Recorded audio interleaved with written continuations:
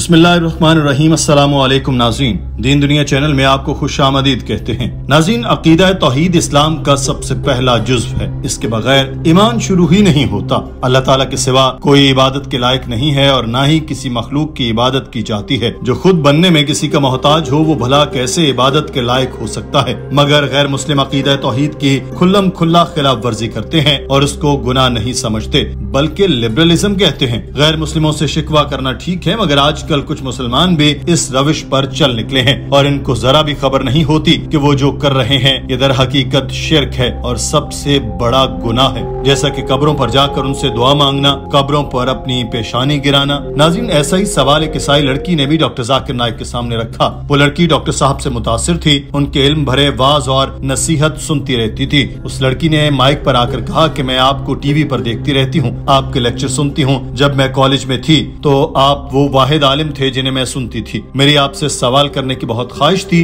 जो आज पूरी हुई। मेरा सवाल ये है कि किसी को भी खुदा के साथ मिलाना गुनाह है, और दूसरी चीज ये कि नमाज पढ़ते हुए आप पेशानी को जमीन पर रखते हैं, तो आपके मुताबिक ये चीज आप में आजिज़ी को बढ़ाती है। मैं मुंबई में पली बड़ी हूँ जहाँ दरगाहें हैं, लोग वहाँ जाते हैं। मैं ये जानना चाहती हूँ कि जो लोग दरगाहों पर जाते हैं और अपनी पेशानी रगड़ते हैं, क्या वो सही है?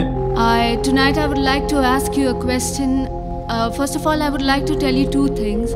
You said two things. One was like associating anything with God is a sin. It's the biggest sin rather.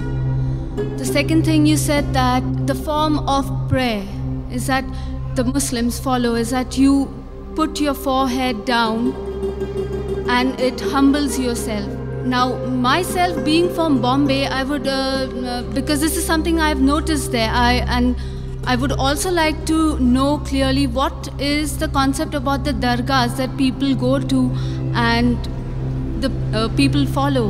Doctor Zakir Naik ने कहा कि बहन ने बहुत ही जहानत भरा सवाल किया और मैं इस बहन की तारीफ करना चाहूंगा। उन्होंने मेरे लेक्चर बड़े ध्यान से सुने। वाकई मैं आपकी बात से इत्तेफाक करता हूं कि किसी को भी खुदा के साथ मिलाना या शरीक ठहराना गलत है। ये सबसे बड़ा गुनाह है, चाहे ये करने वाला मुसलमान हो या गैर मुस्लिम, अब्दुल्ला हो या जॉन या किसी और नाम का। खुदा के साथ शरीक ठहराना सबसे बड़ा गुनाह है। जो भी ये करता है वो शिर्क कर रहा है, जो गुनाह कबीरा है और इसकी मुआफी नहीं। जब तक कि मौत से कबल दिल से परेशान होकर अपने किए पर नदामत न दिखाए और अल्लाह के हुजूर मुआफी न मांगे और आइंदा के लिए शिर्क से तौबा न करे, तो कोई भी अगर दरगाह पर जाकर सजदा करता है तो वो गलत है, क्योंकि वो शख्स शिर्क कर रहा है। डॉक्टर साहब ने बताया कि अंबिया किराम की शरीयतों में बाज चीजें ऐसी गुजरी हैं जिनमें से एक चीज एक शरीयत में जायज होती है, जबकि वही चीज दूसरी शरीयत में मना हुआ करती थी। लेकिन शिर्क एक ऐसा घिनौना फेल है जो किसी एक शरीयत में भी एक लम्हे के लिए भी जायज करार नहीं दिया गया।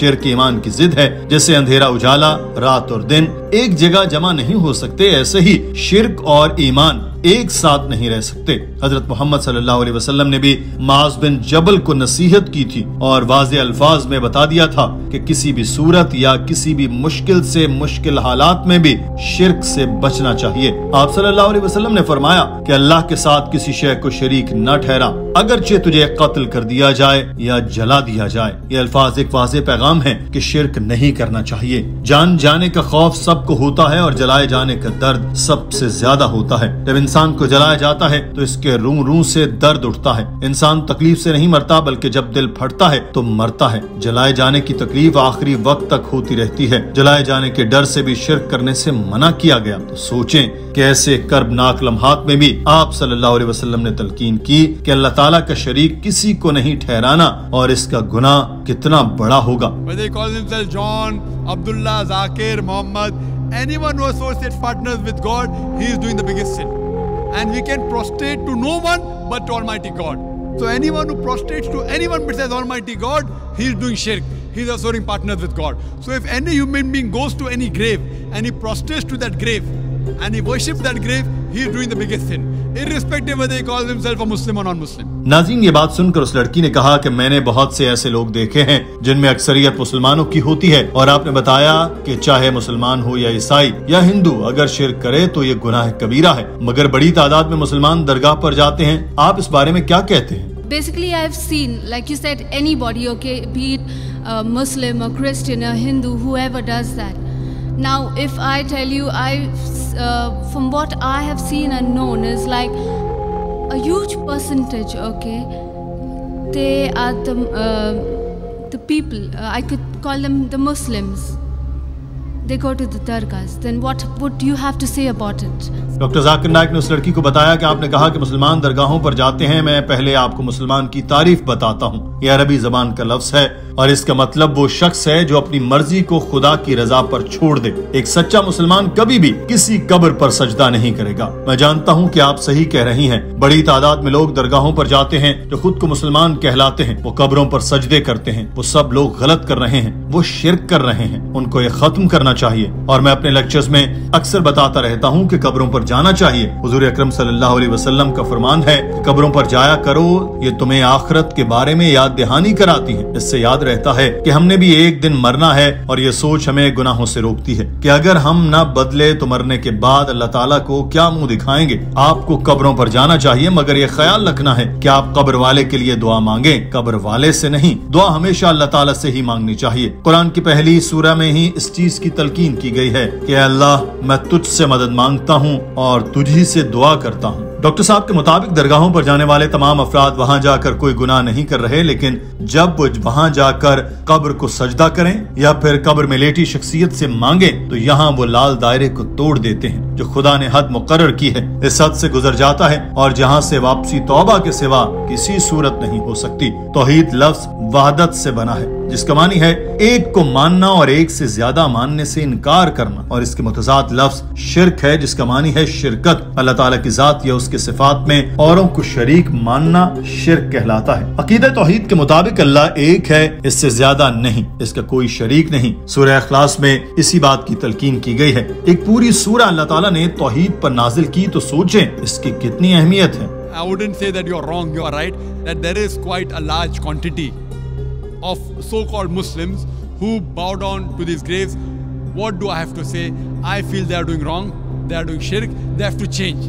And that's what in my talks I even tell them, that if you want to go to a grave, the Prophet said that you can go to a grave, it reminds you of your akhirah, that one day you have to die. So when you go to a grave, you can pray for the person, but you can't pray to him. नाज़रीन, doctor Zakir Naik ने उसे ईसाई लड़की को बताया कि ईसाईयत में Jesus को खुदा समझने की गलती की जा रही है और कोई इस चीज को समझने को तैयार नहीं। वो कितना बड़ा गुनाह कर रहे हैं। बाइबल में किसी जगह जीसस ने खुद अपने अल्फाज में यह दावा नहीं किया कि वो खुदा है। ये सिर्फ चर्च है जो ईसाइयों को अकीदा तौहीद से दूर ले जा रहा है। जीसस ने तो खुद कहा कि खुदा एक है, इसका कोई शरीक नहीं और इसकी इबादत करनी चाहिए। मगर अंधाधुंध तकलीद में ज्यादातर ईसाई खुद बाइबल नहीं पढ़ते, चर्च की लिखी बातें मान लेते हैं जो सरासर गलत होती हैं। दुनिया का कोई ऐसा मजहब नहीं है जिसमें खुदा के साथ किसी को शरीक ठहराने की हिदायत की गई हो। ये इस मजहब के मानने वाले होते हैं जो रास्ते से भटक जाते हैं और फिर समझते हैं कि वो सही रास्ते पर हैं। यही हाल हिंदुओं का है जो पत्थरों, मट्टी और सोने की बनी मूर्तियों को पूजना शुरू कर देते हैं, उनके सामने माथा टेकते हैं और समझते हैं कि इस बात की तलकीन उनके पंडितों ने की है और उनके बाप दादा ने ऐसा किया तो ये सही है। हालांकि वेदों में कहीं पर भी ऐसी कोई बात नहीं लिखी जिसमें मूर्तियों की पूजा का कहा गया हो या फिर कहा कि इतने करोड़ देवी देवता हैं। वेदों में तो असल में बताया गया कि खुदा एक है और इसकी कोई शबी नहीं, मगर हिंदू ये बात नहीं जानते। ऐसे ही सिख मजहब है जिसमें वो कब्र के आगे सजदा करते हैं, हालांकि सिख मजहब में भी एक खुदा की बात की गई है। और ऐसे ही तमाम मजाहिब जो आज रुए जमीन पर मौजूद हैं, इन सब में एक खुदा का तसव्वुर है, मगर मानने वालों का नजरिया गलत है, जिसके बिना पर वो समझते हैं कि इनके दीनी पेशवा इनसे कोई गलत बयानी नहीं कर रहे और इन्हें इनका दीन सही समझा रहे हैं। और दर हकीकत दीन तो पूरी दुनिया में शुरू से क़यामत एक ही है जो अल्लाह ताला की नजर में काबिल कबूल है और वो इस्लाम है। इसके सिवा कोई दीन नहीं। और इस्लाम की बुनियाद ही अकीदा तौहीद पर है। इरशाद नबी है कि कौम पर अल्लाह लानत करे जिन्होंने अपनी नबियों की कब्रों को सजदागाह बना लिया। जब बार बार कुरान और हदीस में एक ही बात हो रही है कि अल्लाह एक है और इसके सिवा किसी को सजदा जायज नहीं, तो जो लोग दरगाहों पर जाकर सजदा करते हैं दर हकीकत वो सिर्फ और सिर्फ गुनाह कमा रहे हैं और बेशक नाम मुसलमान हो मगर असलियत में वो इस्लाम से बहुत दूर जा चुके हैं। नाज़रीन, आज की वीडियो के बारे में आपकी राय क्या है? कमेंट सेक्शन में जरूर आगाह कीजिए। अपना ख्याल रखिए। अल्लाह हाफिज।